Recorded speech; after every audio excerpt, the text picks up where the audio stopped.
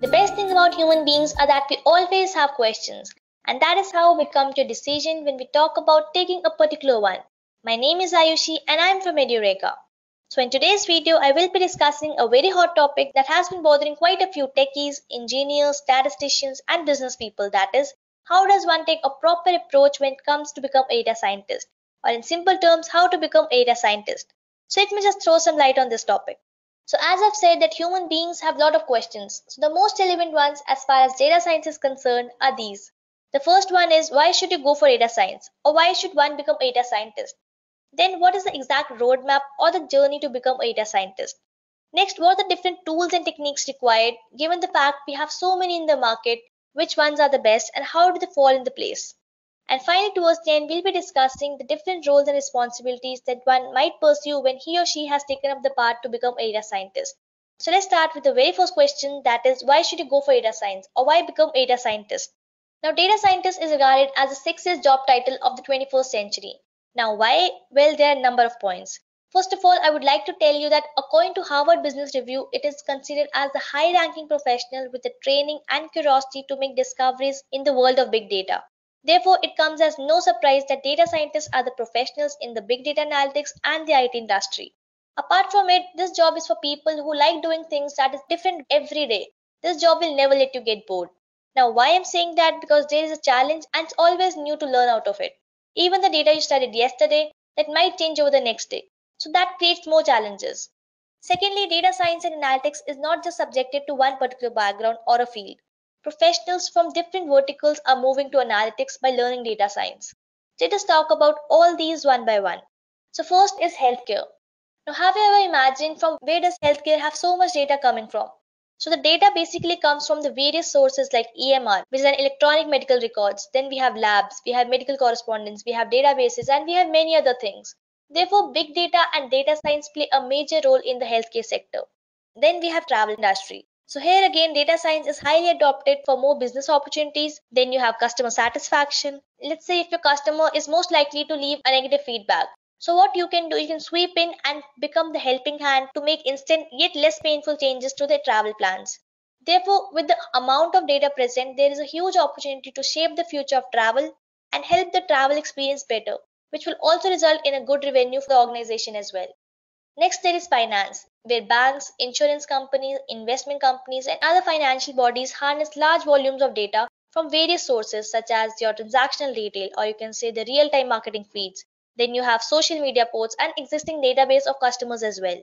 So there is a large amount of data that has been generated every day.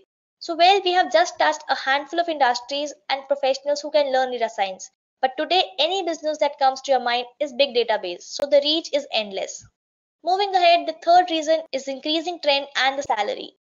So it's not just the job openings and the opportunities, but how much it pays. Yes, let us talk about money now. So can you think of a figure of how much a data science job can fetch you?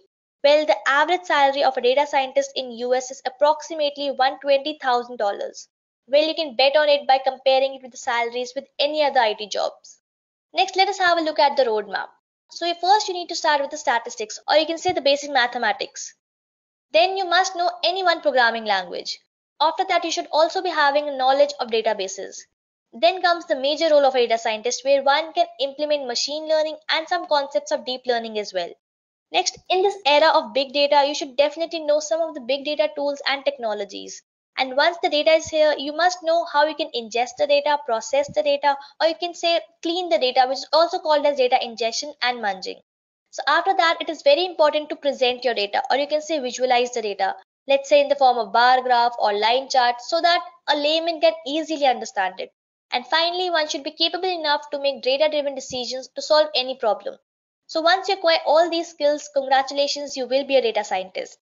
Next, let us go into the details of all these skills one by one. So the first is statistics. So statistics basically deals with the mathematical area.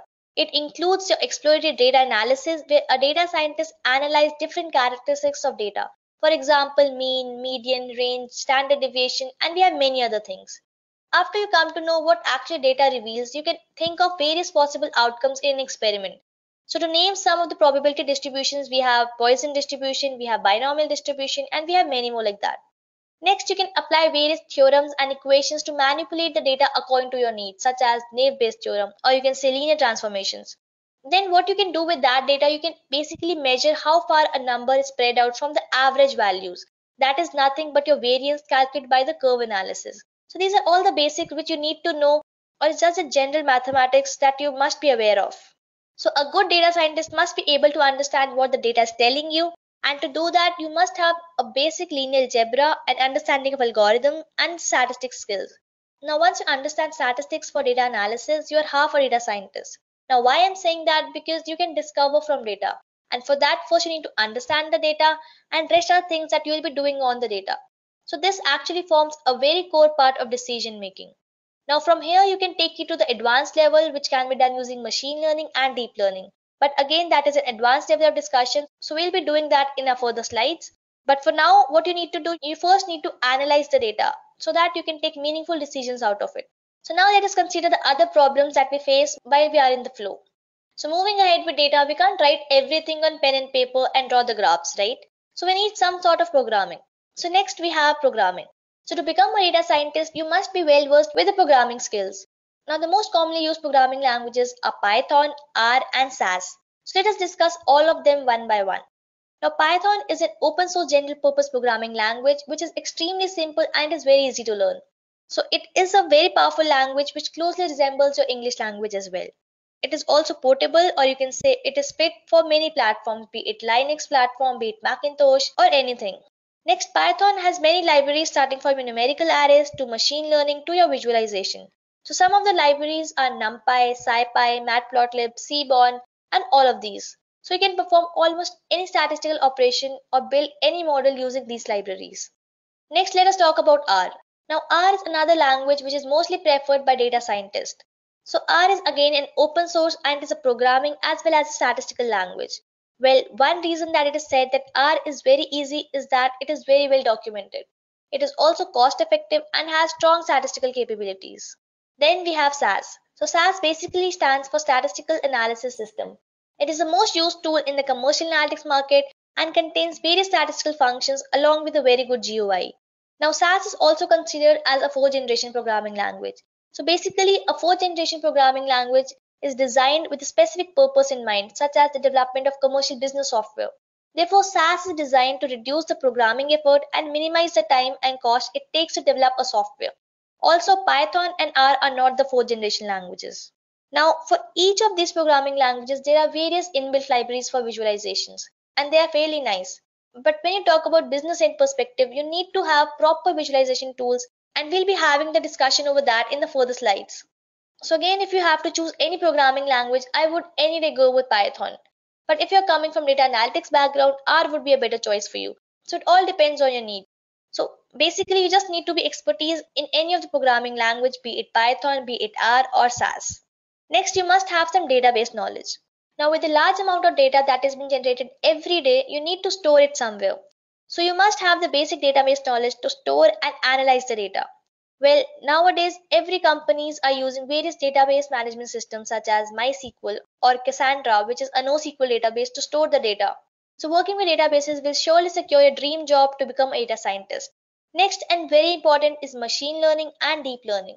So a data scientist is incomplete without these. So machine learning basically uses artificial algorithms to turn the data into value and learn without being explicitly programmed. Then we have deep learning. So deep learning models are capable of learning to focus on the right features by themselves, requiring a little guidance from the programmer. So basically deep learning mimics the way that our brain works, that is, it learns from the experience. Next, deep learning is also a subfield of machine learning which is concerned with the algorithms that is inspired by the structure and the function of the brain, which is called as artificial neural networks. Then we have various algorithms in machine learning and deep learning. So talking about machine learning, we have algorithms such as supervised learning, unsupervised learning, and reinforcement learning. So you need to have good knowledge on various algorithms such as linear regression, then we have logistic regression, k-means clustering, decision tree, and we have many more like that. And in deep learning, we have libraries such as TensorFlow and Keras to implement it. You can also take it forward and understand how convolutional neural network, recurrent neural networks, and RBM work together. Next in a list is big data. So there is a huge amount of data that has been floating around, and what we do with it is all that matters right now. Big data and data science is not only seen in the IT field, but it has spread across all the leading industries today. Therefore, it makes it evident that for a certified data science professional, sky is the limit. And big data analytics has become a major role as it helps in improving business, decision makings, and providing the biggest edge over the competitors. So with big data, you can perform distributed processing and you can even write map-reduced codes. So one should definitely know big data technologies. And the most popular ones are Hadoop HDFS and Apache Spark. Then we have data ingestion and munging. So the process of importing, transferring, loading, and processing the data for later use, or you can say storage in a database, is called as data ingestion. So this involves loading data from a variety of sources. So some of the data ingestion tools are Apache Fume and Apache Scoop. So if you have ever performed data analysis, you might have come across feature selection before you apply it to your analytical model to the data. So in general, all the activity that you do on the raw data to make it clean enough to input to your analytical algorithm is called as data munging. So you can use any programming language for that. You can use R or you can use Python packages for that as well. So as a data scientist, you must be able to understand what all features are important in the data set and what all features can be removed. And obviously you have to remove some inconsistencies in the data set. And all these things comes under the part of data munging, or you can say data wrangling. Then we have visualization. So data visualization is a very important part of a data lifecycle. Now, a good hands-on knowledge is required on various visualization tools. Even you can use a programming language for that purpose, but you need to understand the basics of good visualization and reporting. So you don't have to become a graphic designer, but you need to be well versed in how to create reports that a complete layman can understand it, such as you can show your reports to your manager or maybe directly to the CEO. So you will definitely not be showing the course to him, right? So it is very important to present your data in the right way. So now some of the major popular visualization tools are Tableau, we have ClickView, then we have Google Charts, and we have many more tools in the market. But these are the most popular ones used in the market today. So till now we have discussed the various tools and technologies. Next is your problem solving, or how a data scientist can solve everything.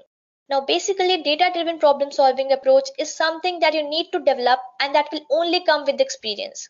So a data scientist needs to know how to productively approach a problem.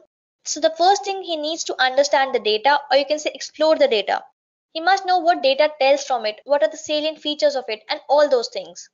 Then he needs to analyze the data properly, or you can say what patterns can be drawn from the data, or how can you frame a question that will help you yield the right answer. So all this comes in the part of analysis. Then deciding what approximations make sense, take the appropriate action, or train the model to get the desired results. Afterwards, you can just communicate with the co-workers, perform visualizations, and get the desired output. But for that, all you need is practice and practice. If you actually want to get into this field, you need to have more and more hands-on experience. And for that, what you can do, you can go ahead and build your own projects, and then you can explore various data sets. You can also enter various competitions which has been organized by Kaggle and many other websites out there. So a data scientist will have all the relative industry requirements and it is capable enough to do the job. Next, let us understand the various roles and responsibilities of a data scientist. So as we have discussed, a data scientist is not only responsible for business analytics, they're also involved in building data products and software platforms, along with developing visualizations and machine learning algorithms. Some of the prominent data scientist job titles are data engineer, then we have data architect, we have data administrator, then we have data analyst, business analyst, data analytics manager, and business intelligence manager. So you can choose any field. So organizations who previously did mining dealt with well-behaved data. But today the amount of unstructured data is far more than the structured ones, and it definitely needs highly expertise data scientists to handle them. So this condition is not only seen in a particular sector, but it is faced across all the industries. So learning and getting equipped with data science skills and technologies will not only fill the need of data scientists, but it will also going to make you the IT superheroes. So to be among them, a data science course is a must. So anyone with the passion to become a data scientist can become one through professional data science training. So get trained in data science and become the coolest professional in the IT field. Now, to get in-depth knowledge on data science, you can enroll for the live data science certification training by Edureka with 24/7 support and the lifetime access. So it provides courses on R programming as well as Python programming.